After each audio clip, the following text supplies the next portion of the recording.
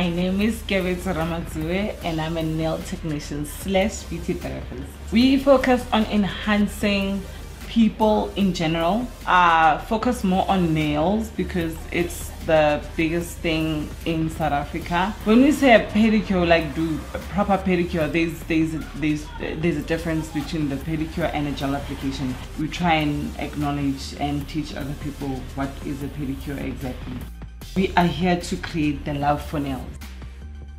One must be passionate to want to find themselves working with people, understanding the love of doing nails.